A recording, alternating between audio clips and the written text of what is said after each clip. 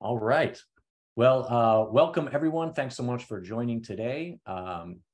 This is the educator student workshop for the Mars helicopter. So we're going to be doing an activity together out of the Office of Education for the Jet Propulsion Laboratory. My name is Brandon Rodriguez, and my awesome colleague here. Hi, everyone. My name is Lyle Tavernier. I am also with NASA's Jet Propulsion Laboratory. And as Brandon mentioned, we're going to be doing a Mars helicopter activity. So what I'm going to do is talk a little bit about what the Mars helicopter is before we get into that activity. So you may have heard that there is a rover on Mars. There are actually two driving around right now, but the most recent one, Perseverance, brought a robot friend with it. And what you're seeing on the screen right now is a picture of the Perseverance rover. And on the underside of it, this was here on Earth still, the underside of it is the Mars helicopter Ingenuity. And Ingenuity was designed to be a technology demonstration. We wanted to see if we could fly on Mars. It's something that has never been done before, and we wanted to find out if it was possible. And that's kind of a neat thing about working at a place like JPL is we have questions that, can you do something that's never been done before? I don't know. Let's try it. Let's find out. But we don't just, put together a helicopter with some parts that we have lying around and send it off and hope it works. There is a years-long process where we build and we test and we make improvements to our design. So I want to show you a couple pictures and some videos here. This was sort of the original Mars helicopter design that we came up with probably 6 or 7 years ago when we first got the idea of sending a helicopter to Mars. And the first thing we needed to do is we needed to answer a couple questions. And one of those is, can you fly on Mars? So if you take your hands and you sort of wave them in front of your face, you'll feel the air hitting you. That's the atmosphere of our planet. If you did that on Mars, you would not be able to feel anything because the air is so thin. And it's about 1% as thick as Earth's atmosphere.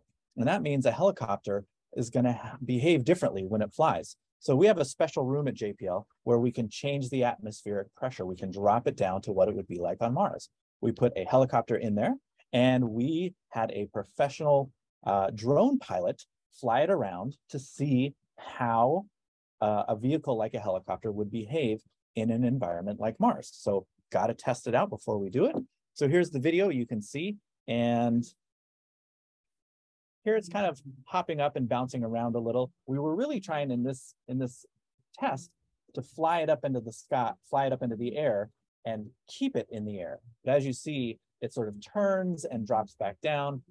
And you're going to see in the next couple of flights that really trying to fly a helicopter in a Mars-like environment is really quite difficult. And there it goes, crashed, broken. So again, we have to make sure that we do all of these tests in order to make sure that it works before we send it. So had to come up with some different designs, had to come up with some different ideas.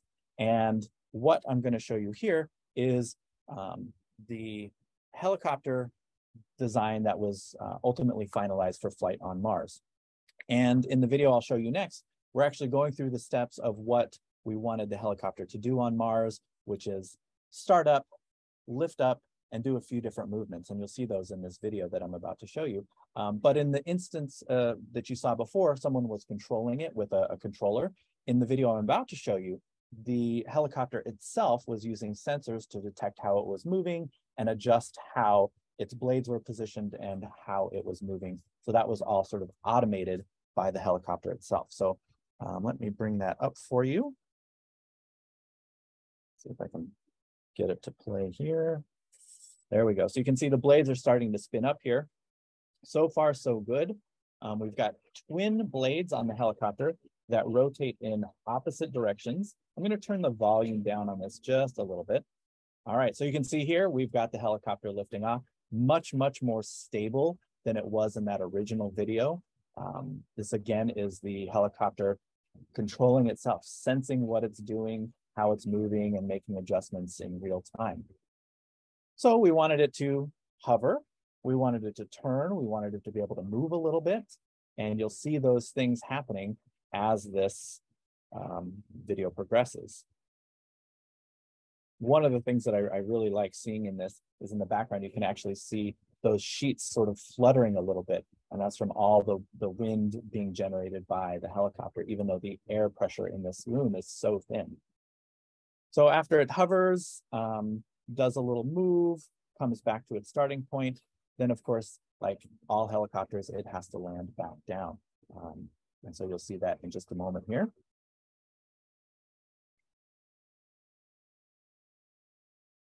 All right, so successful test here on Earth. But as I mentioned, we have to make sure that we do all these things properly on Earth before we send it to Mars. The real test is actually once we get to Mars. So February of 2021, so almost 2 years ago, I think on the 18th is our 2-year landiversary. We had a Mars rover and a helicopter on the surface of the red planet. And so you can see it here, it's attached still. Once we were in a place where we could set it down, we dropped the helicopter on the ground. And because when we originally sent the helicopter, we thought, you know what, we're only going to be flying this for about 5 flights. We just want to see if it works, and then we're going to say goodbye to the helicopter. So what do you do when you're going to say goodbye to somebody? Well, whoops, wrong button. You take a selfie with it. So here's the rover. It's got a robotic arm with a camera at the end of it, pointing back, looking, saying, you know, here I am on Mars with my friend, the helicopter Ingenuity. And now I'm going to step away from it.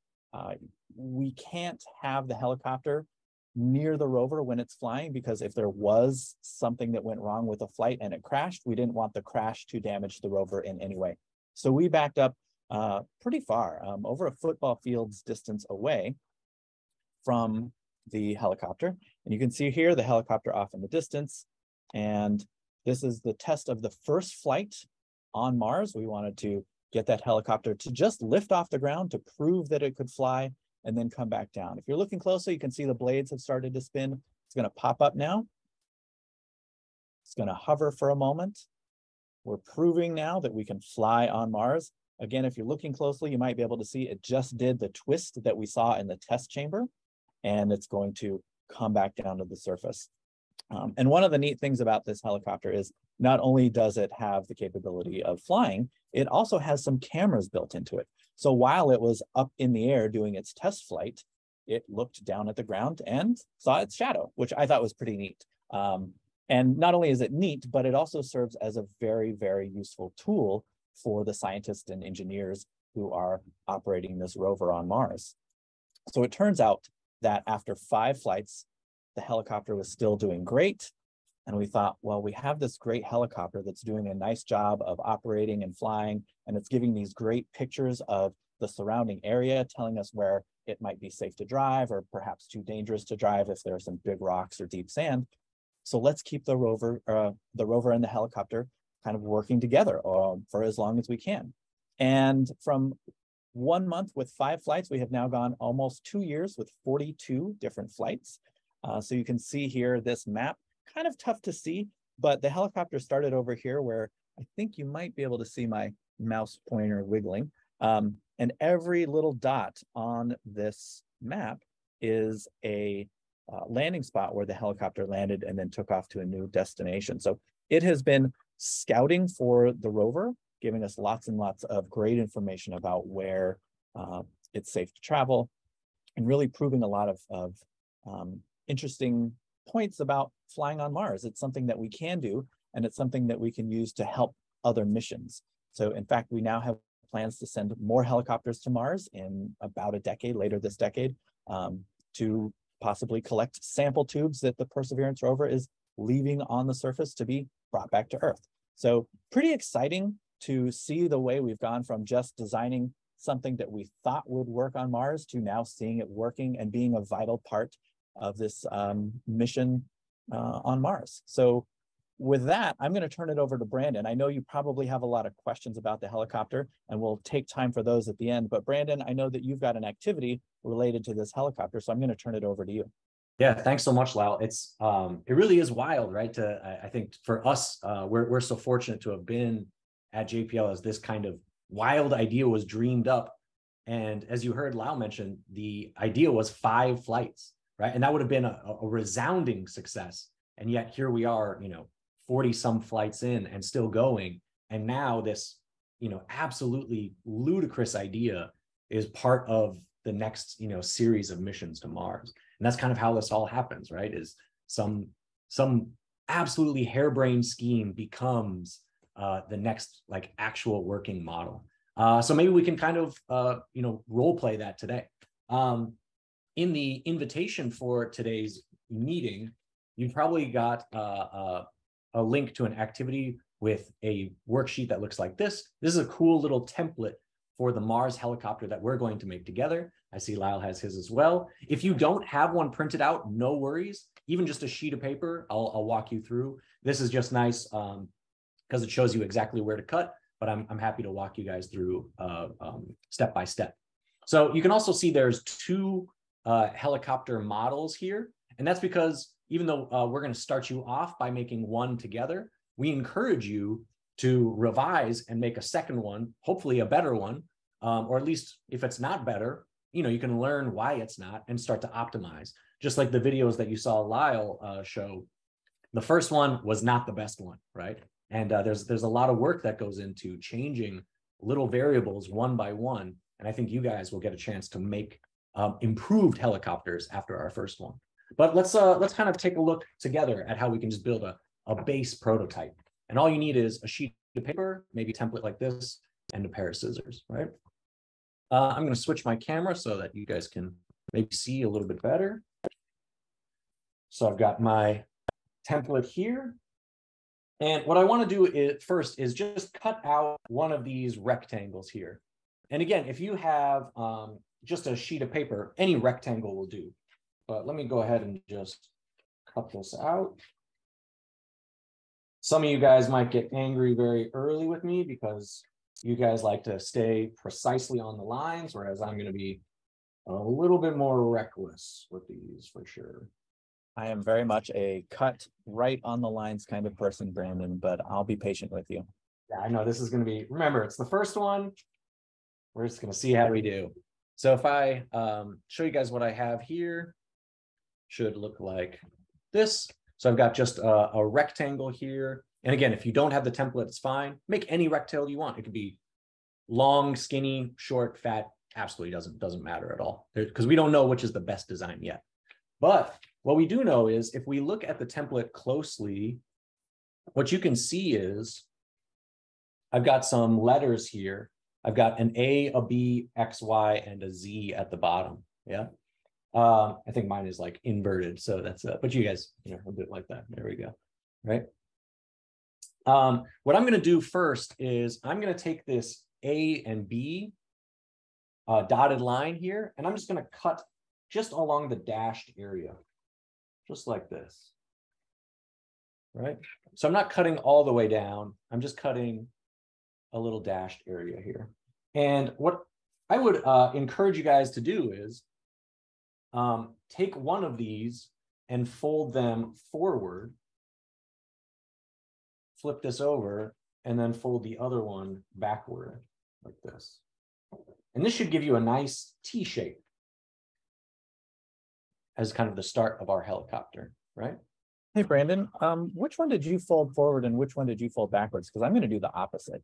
Cool. I like that idea. I folded A backwards and B forwards. Okay, got it. I'm doing the opposite then. All right. Love that idea. And again, you guys as well, if you want to start kind of already tinkering with little changes, you'll notice here that this line is a little bit offset. It's not super flat, but my folds were flat. So you guys can, again, maybe Lyle and I don't have the best design by going flat. Maybe folding this at a little angle like this is better. I don't know yet, right? So if you want to fold them kind of like this on this line so that you have a little bit more of an angle, please feel free. I'm going to fold mine flat though, just like this, so that they're parallel with the rest of the body. Okay. We'll revise later if this is not so good. All right. So our next step up is that I've got these dashed lines here and here at the top of X and Y, and I'm going to cut just little slits there as well, like so, and like so. So I'm not cutting all the way across, just on that dashed line. And again, if you're working with a sheet of paper instead of a template, you can make these as wide as you want. But what I'm going to do is I'm going to fold both of these down so that I'm making another T shape. So on these solid lines here, I'm going to fold those backwards like so. Like that on one side and like this on the other side. So now I have a T shape and then I have another T shape. So I've got two T's. I'll give you guys another view of this on my other camera, just so you can see all at once. Right? Oh yeah, Lyle's looks good too. So I've got a T shape on the body and then a T shape up here on my little propellers, right? Cool. Now, the very, very last step is I've got this Z fold at the bottom, and this one I'm just going to fold up. This is going to help the body stay closed together. So it's just folded upwards against the body. This is a really nice opportunity too for later changes if you guys want to make them. We can effectively change the mass of our helicopter by taking things like a helicopter or a penny or something like that and adding that on here. That will allow it to be heavier, and we can see if that has any changes as well. But now we have a pretty nice looking helicopter prototype. So we've got, again, these guys are folded in opposite directions. These guys are folded to make a T shape, and this makes a nice little pocket if I want to change some things later. Looking pretty good. So I think the best thing for us to do is give it a first test, right? So it might be a little hard to see, but give it a little shot. I hope you guys will do the same. Oh, that one was pretty good. I got to admit, they're not always good. That one was pretty good. I noticed it caught very early. It started to spin down and didn't like drop. And it had a nice touchdown where it hit the ground right at the bottom here. It didn't like land on its side, right? So if I kind of get another look at this, pretty, not too bad. It's pretty good. Obviously, lots of room for improvement. Lyle, I think you actually had a good shot of your test, right? Yeah, so I've got a special camera in here where I recorded in slow motion, but if you have a mobile device or a cell phone that can record slow motion videos, you can do the same thing. And so here's what mine looked like when I recorded in slow motion.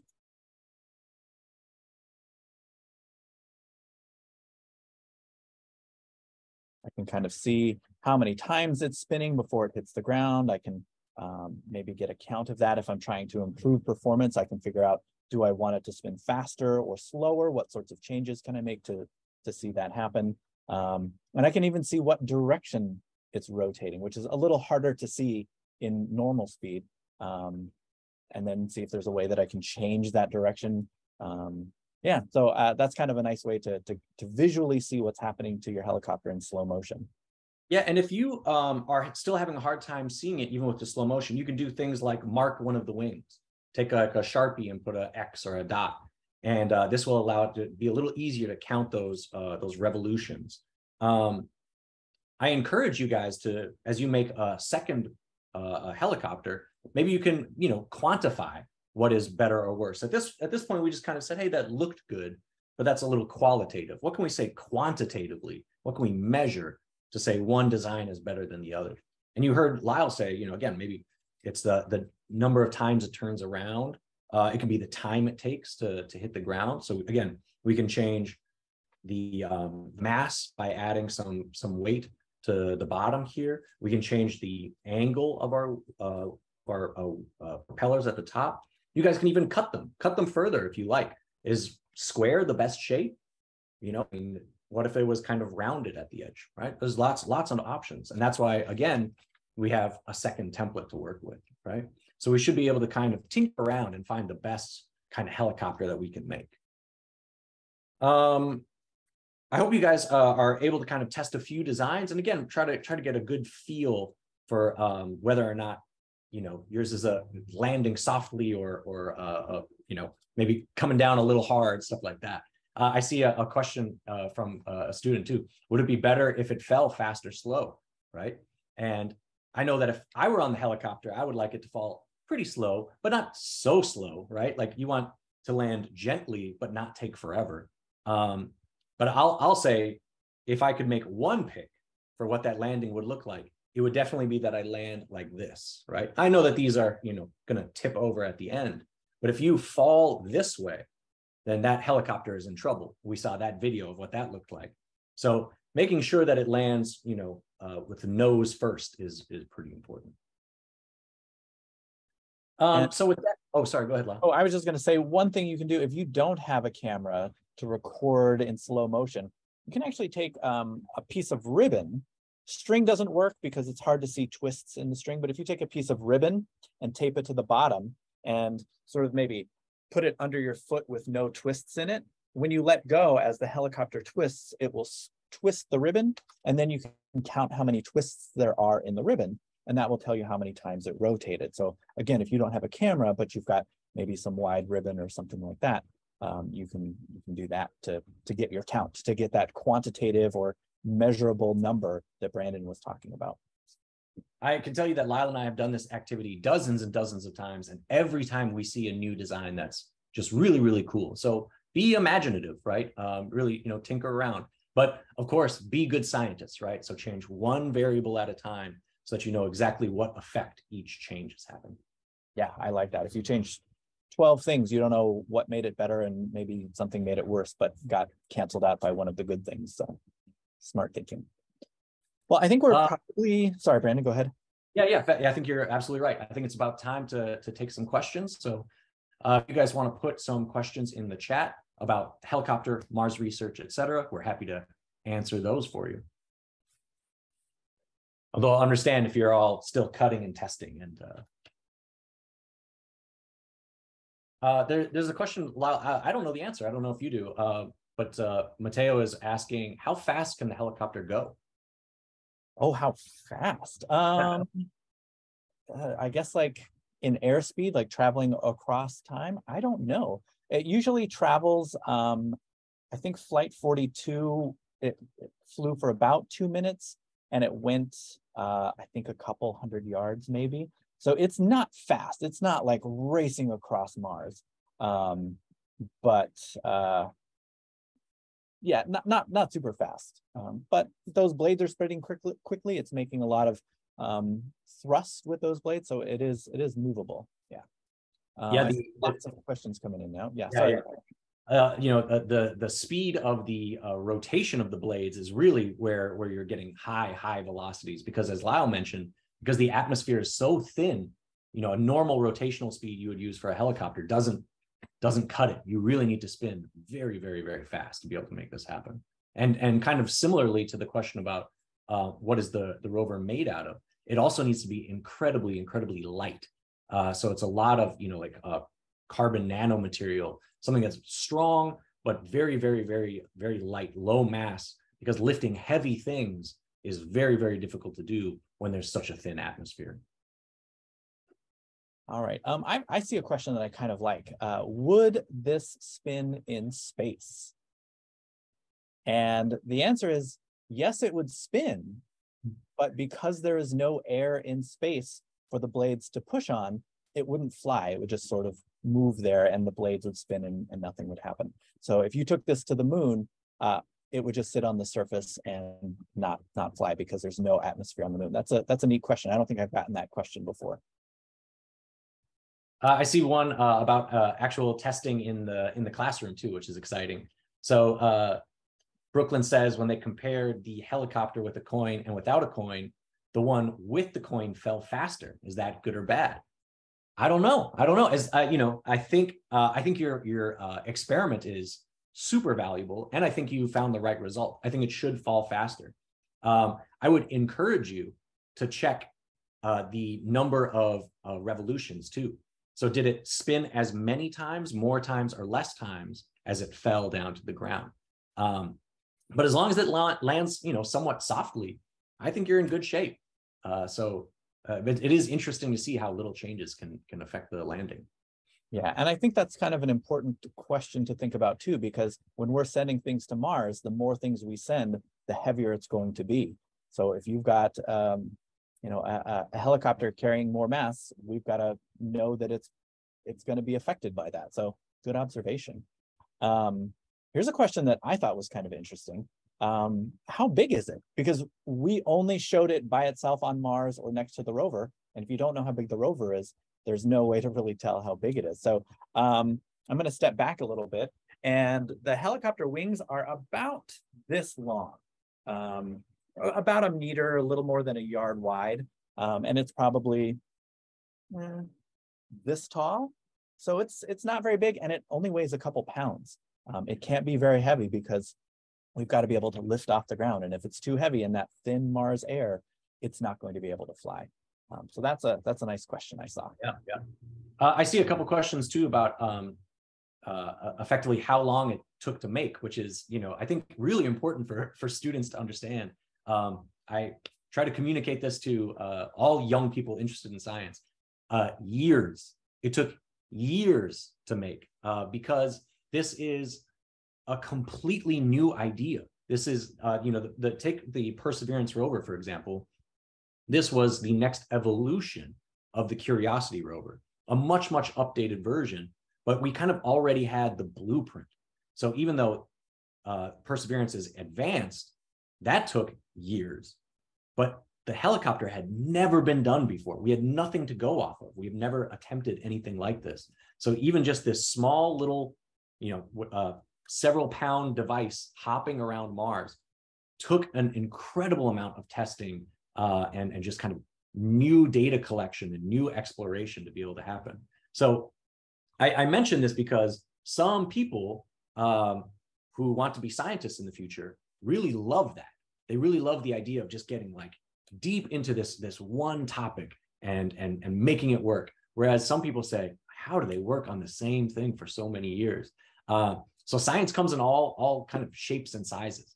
You can work on one project forever to optimize this perfect new thing, or you can work on several projects for less time and kind of do little bits and pieces you like. So if you're into really taking a project from 0 to 100, the helicopter is your path. If you're interested in like instruments and rovers and things like that, then we have paths for you at NASA as well. So I saw two interesting questions, and they're not exactly the same, but they're kind of related. One asks, if the helicopter had bigger blades, could it lift more mass or more things? And the other question was, if the blades spun faster, could it travel faster? And so this is kind of an interesting thing that the engineers had to figure out, is because those blades are spinning.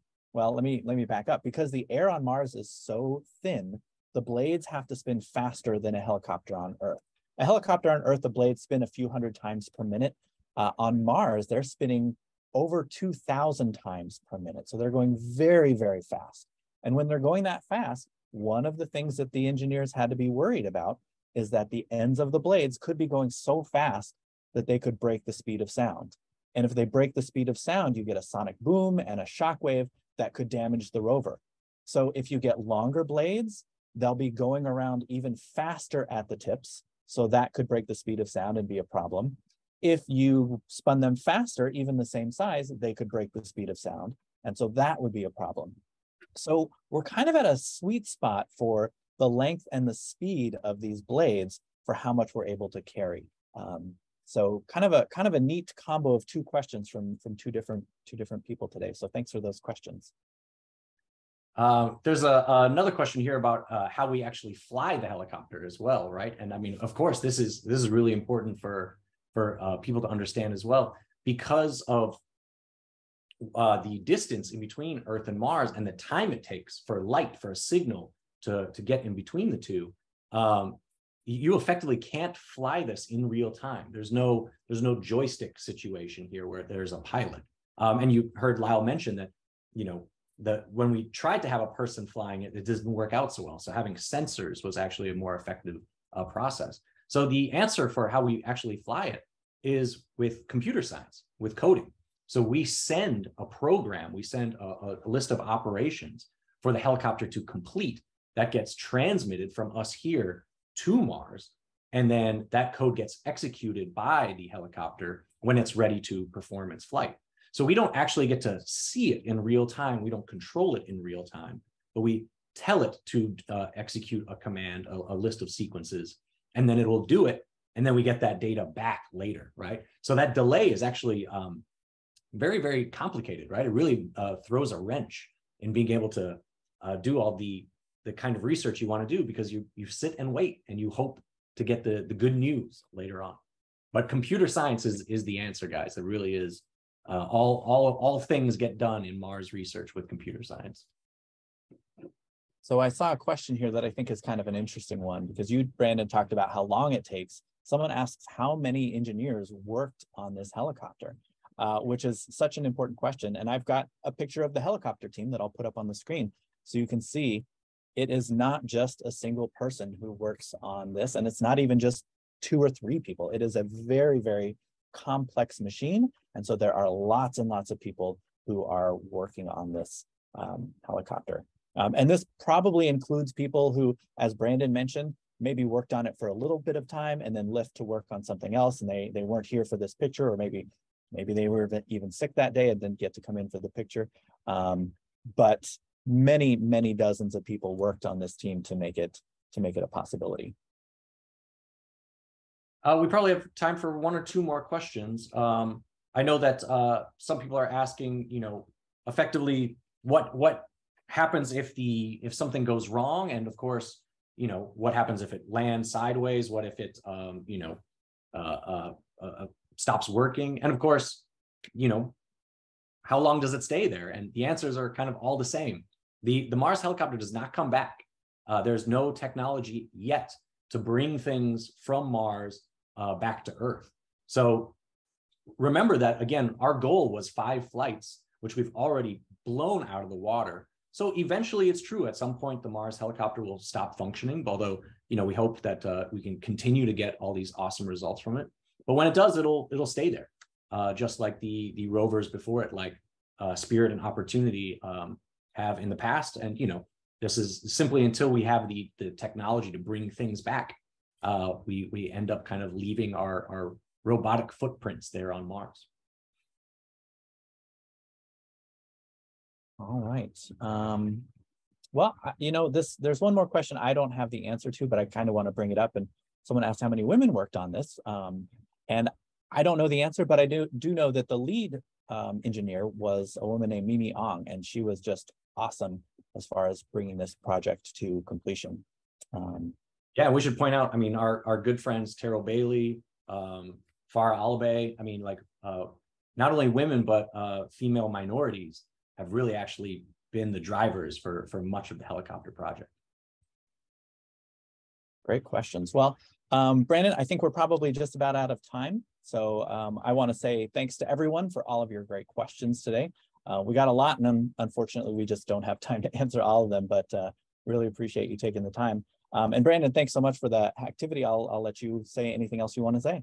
Yeah, same as Lyle. I always really appreciate you guys dialing in. I hope you guys enjoyed the activity and came up with some really cool prototypes. Remember, we do these monthly, so if you liked this activity, if you or your students want to come back and do this again, we'll have a new event posted soon. Keep an eye on the JPL Education webpage, and we'll get you guys registered for another. So thanks so much. Really appreciate you attending. Take care, everyone.